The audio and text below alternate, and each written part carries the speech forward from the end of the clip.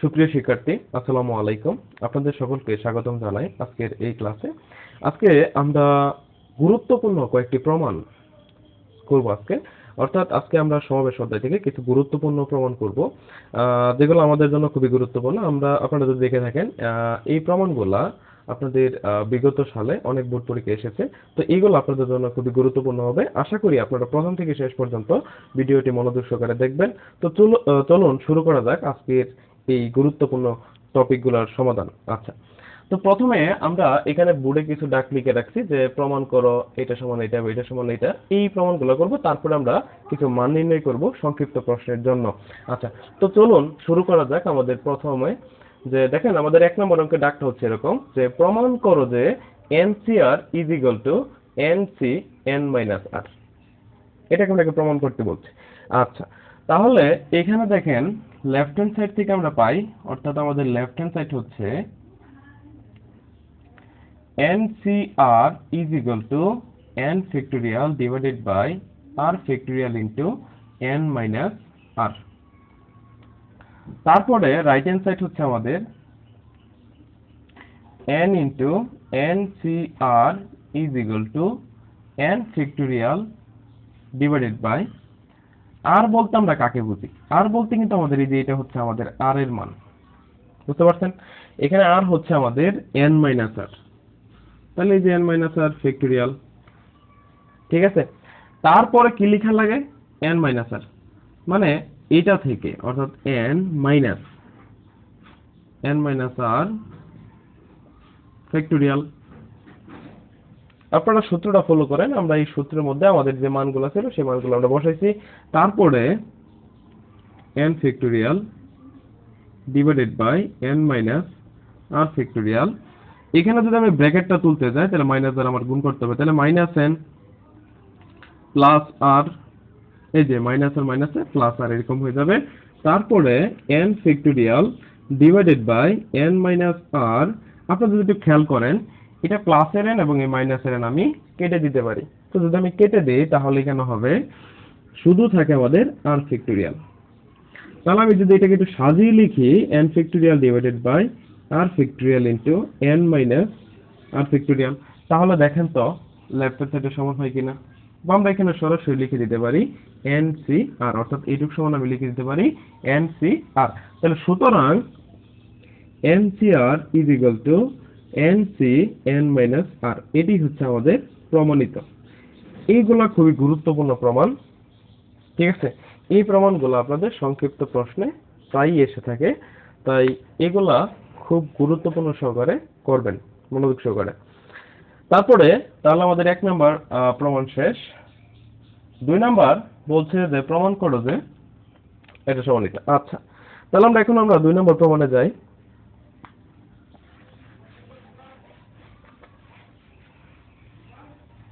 আচ্ছা, 2 নাম্বার গুরুত্বপূর্ণ এই প্রমাণটা সবচেয়ে বেশি গুরুত্বপূর্ণ। এখানে খেয়াল করেন আমাদের লেফট হ্যান্ড সাইড কি দেওয়া আছে,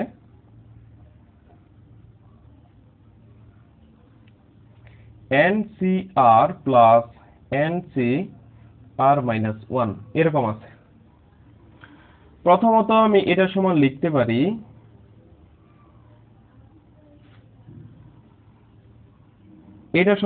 পারি n factorial divided by r factorial into n minus r factorial plus এটা সমান কি লেখা যায়? n factorial into r minus 1 factorial into n minus, তো যদি মাইনাস হবে তাহলে মাইনাস r প্লাস 1। আমি যদি একসাথে লিখে দিই তাহলে বিষয়টা এরকম হয়ে যায়। কিভাবে? আমরা সূত্র জানি n মাইনাস r হওয়ার কথা এখানে। তো r বলতে কোনটা বোঝায়? r minus 1। তাহলে এই মাইনাস দ্বারা যদি আমি গুণ করি তাহলে এই মাইনাস দ্বারা এই মাইনাসকে গুণ করলে এখানে হয়ে যাবে প্লাস। আশা করি আমরা সকলে বুঝতে পারছি। তারপরে আমরা এখানে দেখেন করতে পারি n ফ্যাক্টরিয়াল ডিভাইডেড বাই, এটাকে আমি লিখতে পারি r ইনটু r মাইনাস 1, এইভাবে লিখতে পারি। এখানে আমি r ফ্যাক্টরিয়ালটাকে লিখতে পারি r ইনটু r মাইনাস 1, এরকম ভাবে লিখতে পারি। তারপরে n মাইনাস r ফ্যাক্টরিয়াল থাকে plus n factorial divided by r minus 1 factorial. এইখানে দেখেন এইটার সমান আমি লিখতে পারি n minus r plus 1 factorial, যেহেতু দেওয়া আছে তাহলে আমি এটাকে লিখতে পারি এক কমে যাবে, মানে আমি যাই লিখি, ধরেন আমি 7 ফ্যাক্টরিয়াল লিখলে আমি লিখতে পারি 7 ইন্টু 6 ফ্যাক্টরিয়াল, অর্থাৎ পরেরটাতে এক কমে যায়। তাহলে এটা থেকে এক বাদ দেন, বাদ দিলে কত হয়ে যাবে? n মাইনাস r হয়ে যাবে। তাহলে n মাইনাস r ফ্যাক্টরিয়াল। এখন আমরা এই দুইটা থেকে কমন নিতে পারি। কি কমন নিতে পারি? কমন নেওয়া যায় হচ্ছে, যদি n ফ্যাক্টরিয়াল আছে তার মানে আপনি n ফ্যাক্টরিয়াল কমন নিতে পারেন। আর নিচে কমন নেওয়া যায় হচ্ছে r মাইনাস 1, এটা কমন নেওয়া যায়। আর n মাইনাস r এটাও আছে, তাহলে n মাইনাস r আপনি এই ফ্যাক্টরিয়ালটা কমন নিতে পারেন। কমন নিলে আমাদের এখানে কি থাকে? এইখান থেকে এইটুকু কমন নিলে এটা নিচে এটা নিচে এটা নিচে, তাহলে আমাদের এখানে r থাকে প্লাস এইখানে থাকবে 1 by n minus r plus 1, এরকম থাকে আমাদের। তারপরে আমরা ওইখানে যদি লসাগু করি তাহলে r minus 1 factorial into n minus r factorial into লসাগু করলে r into n minus r plus 1। তারপরে লসাগু করলে দেখেন এটা ক্যান্সেল, তাহলে এটা থাকবে, এটার সাথে আমরা যদি 1 গুণ করি তাহলে n মাইনাস r প্লাস 1 এরকম থাকে। তারপরে এটা ক্যান্সেল, তাহলে থাকে r, r এর সাথে 1 গুণ করলে প্লাস r। প্লাস 1 আর প্লাসের আর আর মাইনাসের আর আমরা কেটে দিতে পারি। কেটে দেওয়ার পরে দেখেন আমাদের উপরে এরকম থাকতেছে n factorial into n plus 1, এখানে থাকে n প্লাস 1। আচ্ছা, নিচে কি কি থাকে দেখেন, নিচে থাকে হচ্ছে r into r minus 1 factorial. তারপরে এই দুইটা যেহেতু গুণ আছে তাহলে আমি এটাকে এইভাবে সাজায় লিখতে পারি n minus r plus 1 into n minus r factorial. আশা করছি সকলে বুঝতে পারছেন। তাহলে উপরের এই জিনিসটাকে যদি একটু সাজিয়ে লিখে আমি, যেমন এইখানে n প্লাস 1 টাকে সামনে লিখে n plus 1 into n factorial এইভাবে লেখা যায়। নিচে r into r minus 1 factorial না লিখে আমি সরাসরি r ফ্যাক্টরিয়াল লিখতে পারি।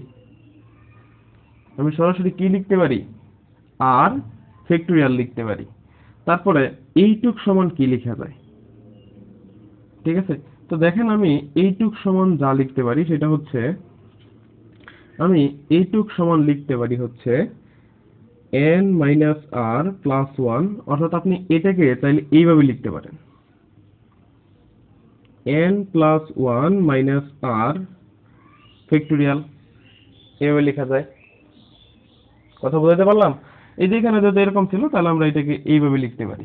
আচ্ছা, তাহলে উপরে হচ্ছে n plus 1 factorial divided by r factorial into n plus 1 minus r factorial. তো সমান সমান এটা সমান সমান কি লেখা যাবে?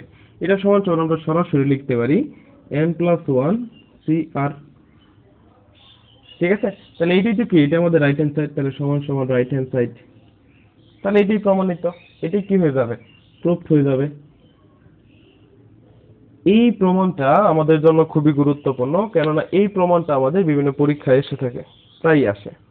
তাই আমরা এটা খুবই গুরুত্ব সহকারে এই অঙ্কটা আমরা করব। ঠিক আছে, আশা করি আমরা এই অঙ্কটা খুব সুন্দর করে বুঝতে পারছি। আচ্ছা, যদি বুঝে থাকি তাহলে আমরা 3 নাম্বার ম্যাথে যাই। 3 নম্বরে অতি সংক্ষিপ্ত প্রশ্নের জন্য দেখেন আমি এখানে কয়েকটা মান নির্ণয় লিখে রাখছি। তো এই মান নির্ণয়গুলো করব এখন আমরা। তো মান নির্ণয়গুলো হচ্ছে 3 নাম্বার। দেখেন প্রথমে বলছে, প্রথমটা হচ্ছে 15c12। আমরা প্রথমত এগুলো করার জন্য আমাদের সূত্রটা জানা থাকতে হবে যে NCR এর মান কত, এই ভ্যালুটা কত, ব্যাখ্যাটা এটা আমি পড়াইছিলাম যে n factorial divided by r factorial into n minus r factorial, এটা আপনার জানা থাকা লাগবে, মানে সূত্রটা জানা থাকা লাগবে। তাহলে আমি এটাকে ভেঙে এইভাবে লিখতে পারি, উপরে হবে n এর ভ্যালুটা হচ্ছে 15, তার মানে n ফ্যাক্টরিয়াল মানে 15 ফ্যাক্টরিয়াল, নিচে হচ্ছে r ফ্যাক্টরিয়াল, r এর ভ্যালুটা কত 12, তাহলে 12 ফ্যাক্টরিয়াল ইনটু 15 মাইনাস 12 ফ্যাক্টরিয়াল। আচ্ছা, পরবর্তী আমরা এই 15 ফ্যাক্টরিয়ালকে লিখতে পারি 15 ইনটু 14 ইনটু 13 ইনটু 12 ফ্যাক্টরিয়াল। তারপরে আমরা লিখতে পারি 12 ফ্যাক্টোরিয়াল ইনটু নিচে দেখেন 15 থেকে 12 বাদ দিলে থাকে কত আমাদের 3, তাহলে 3 ফ্যাক্টোরিয়াল লেখা যায়। তাহলে আমরা এই 12 এবং এই 12 কেটে দিলাম। আচ্ছা, তারপর আমরা 3 ফ্যাক্টোরিয়াল সমান জানি 6, আর উপরে হচ্ছে 15 ইনটু 14 ইনটু 13। আমরা যদি 3 দ্বারা কেটে দিই তাহলে এখানে থাকবে 2, এখানে থাকবে 5, 3 5 15, তারপর হচ্ছে 7 গুণে 14। ঠিক আছে, তাহলে এখানে আমাদের আলটিমেটলি থাকতেছে হচ্ছে 5 7 35 ইনটু 13। তাহলে আমরা এই 35 এবং 13 যদি গুণ করি তো আমাদের গুণফলটা আসবে এরকম। তো আমাদের গুণফলটা আসবে হচ্ছে 455। আশা করি সকলে বুঝতে পারছেন। ঠিক আছে, তো এটা যদি আমরা বুঝে থাকি তাহলে 2 নম্বর মান নির্ণয়টা আমরা একটু করি। 2 নম্বর মান নির্ণয়টা হবে, দেখেন 2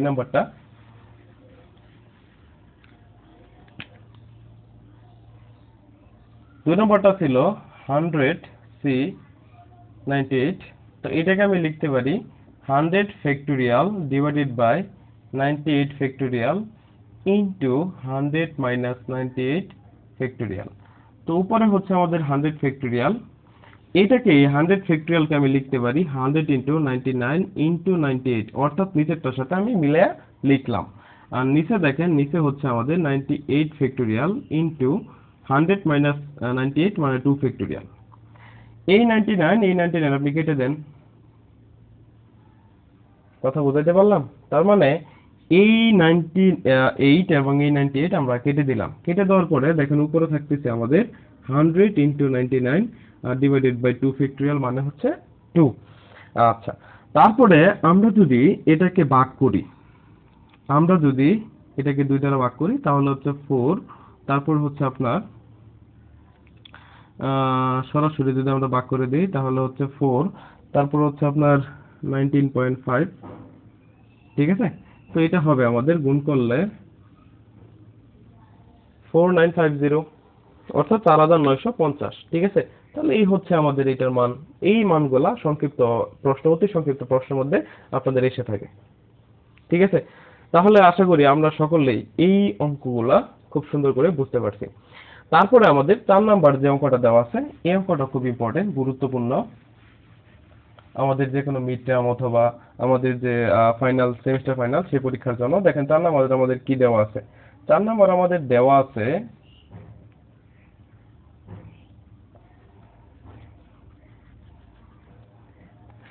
NC15 is equal to NC5।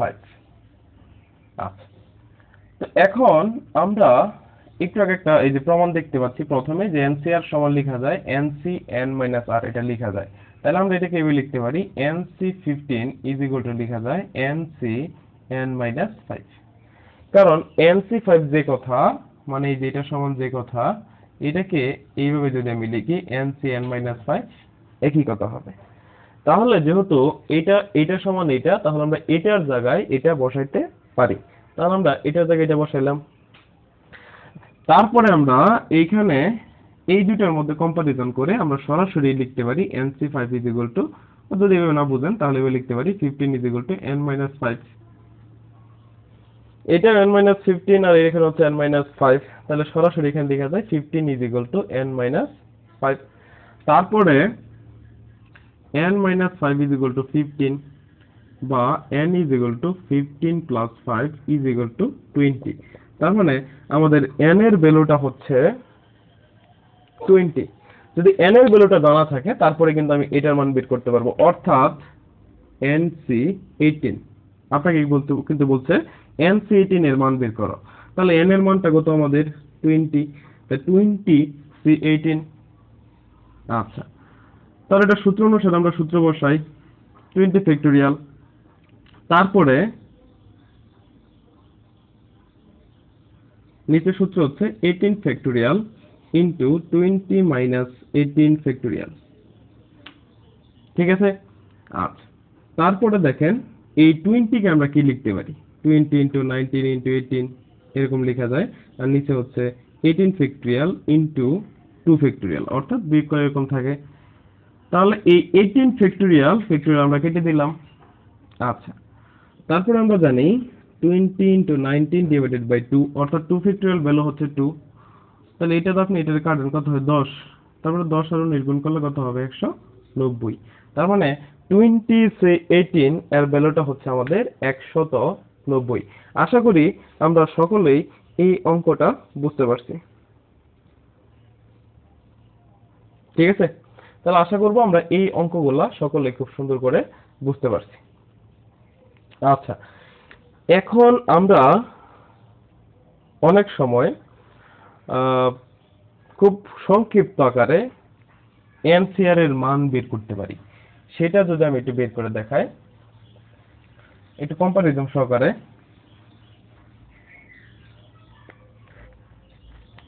আমরা এরকম করতে পারি, অর্থাৎ ধরেন এখানে লেখা আছে 10C8, এরকম লেখা আছে 10C8। তাহলে এটার ভ্যালু যদি আপনি সরাসরি বের করেন, তাহলে 10 factorial divided by 8 factorial into 8 minus 10 minus 8 factorial. তার মানে সরাসরি আপনি 10 into 9 into 8 factorial divided by 8 factorial into 2 factorial এইভাবে লিখতে পারেন। ঠিক আছে, তারপর আমরা 8 ফ্যাক্টরিয়াল কেটে দিয়ে পরে বাকি যা আছে, অর্থাৎ এরকম আসে। এখন আমি যদি এটা সময় সরাসরি এটা লিখতে যাই, ঠিক আছে, তাহলে দেখুন শর্টকাট ফর্মুলাটা কি। শর্টকাট ফর্মুলাটা হচ্ছে 10C8 আপনার লেখা আছে। তাহলে আমার প্রথম কাজ হবে উপরে যা আছে আমি এই ফ্যাক্টরিয়ালটাই লিখব। 10 আছে তাই জন্য 10 ফ্যাক্টরিয়াল লিখলাম। ঠিক আছে, আচ্ছা, যদি আমি 10 ফ্যাক্টরিয়াল না লিখি তাহলে আমরা একটু খেয়াল করি এই দুইটার বিয়োগফল কত। আপনি এই দুইটার বিয়োগফলটা দেখেন, 10 আর 8 এই দুইটার কি বিয়োগফলটা দেখেন। তাহলে এই দুইটার বিয়োগফলটা হচ্ছে আপনার 2, এই জন্য নিচে একটা 2 ফ্যাক্টরিয়াল দিবেন। যেহেতু এই দুইটার বিয়োগফলটা হচ্ছে 2, আমরা এই জন্য এই দুইটার বিয়োগফল কত দিলাম, 2 দিলাম। আচ্ছা, তার পরবর্তীতে আমরা যে কাজটা করব, তার পরবর্তীতে এখানে আমি দুইটা সংখ্যা লিখব। কয়টা সংখ্যা লিখব? দুইটা, এই যে 2 এর জন্য। ঠিক আছে, অর্থাৎ এই দুইটা ডিফারেন্স যত হবে এখানে তত সংখ্যা লিখবেন আর নিচে তত ফ্যাক্টরিয়াল লিখবেন। এটা হচ্ছে শর্টকাট নিয়ম। তাহলে ডিফারেন্স 2 এর জন্য 2 ফ্যাক্টরিয়াল। তারপরে এইখানে আমরা দুইটা সংখ্যা লিখব, অর্থাৎ 10 থেকে শুরু হবে, 10 পরেরটা হবে কত, 9। দেখেন তো এটা মতো আসছে কিনা। আপনি যে কোনো সংখ্যা দেন, আপনি যে কোনো সংখ্যা ধরুন আপনার এখানে লেখা আছে 200C 195 এরকম লেখা আছে। তাহলে আপনার প্রথম কাজ হচ্ছে এই দুটো ডিফারেন্স কত, 5। তাহলে আপনি নিচে লিখবেন 5 ফ্যাক্টরিয়াল প্রথমেই। তারপর এখানে 5টা সংখ্যা লিখবেন। উপরে কয়টা সংখ্যা লিখবেন? 5টা সংখ্যা। কত থেকে শুরু হবে? 200 থেকে শুরু হবে। এক এক কমে কমে যাবে। তার মানে 200 এর পরে আছে কত? 198, 199, তারপরে হচ্ছে 198, 197, তারপরে হচ্ছে 196। তারপর আপনি ক্যালকুলেশন করেন যা মান আসবে সেটাই আপনার আনসার। যত বড় মান নির্ণয় বলুক না কেন আপনার জন্য এটা কোনো ব্যাপারই না, যদি আপনি এই শর্টকাট ফর্মুলাটা জানেন। অনেক সময় আপনার এইভাবে করতে গেলে সময় লাগতে পারে, বাট এইগুলা আপনি খুব সহজে করতে পারেন। ঠিক আছে, তাহলে আজকে আমাদের ক্লাসটা এই পর্যন্তই। আশা করি আমরা প্রত্যেকেই এই টপিকগুলা বা অঙ্কগুলা খুব সুন্দর করে বুঝতে পারছি। আমরা সামনে নতুন একটা ক্লাসে নতুন কিছু বিষয় নিয়ে আলোচনা করতে হাজির হবো আবার আপনাদের মধ্যে। আর আমাদের ডিপ্লোমা প্রোগ্রামে ধারাবাহিকভাবে এই অঙ্কগুলো করানো হয়। আপনারা সেখানে যদি যুক্ত হতে চান তাহলে অবশ্যই আমাদের এই দুইটা নাম্বারে আপনারা যোগাযোগ করবেন। নাম্বার দুইটা হচ্ছে আমি বলে দিচ্ছি, 01723474442 এবং আরেকটা নাম্বার যোগাযোগ করতে পারেন 01725117988। অর্থাৎ এই দুইটা নাম্বারে আপনারা যোগাযোগ করতে পারেন। আমাদের ডিপ্লোমা প্রোগ্রাম চলাছে সেখানে আমরা ধারাবাহিকভাবে আমাদের পদার্থ রসায়ন, বেসিক ইলেকট্রিসিটি, অর্থাৎ আমাদের যে কোর্সগুলো আছে সেই কোর্সগুলো সেখানে আমরা সম্পন্ন করে থাকি। তো আশা করি সকলে আমরা এই বিষয়গুলো বুঝতে পারছি। তো সকলকে ধন্যবাদ, সকলে ভালো থাকবেন, সুস্থ থাকবেন। আসসালামু আলাইকুম।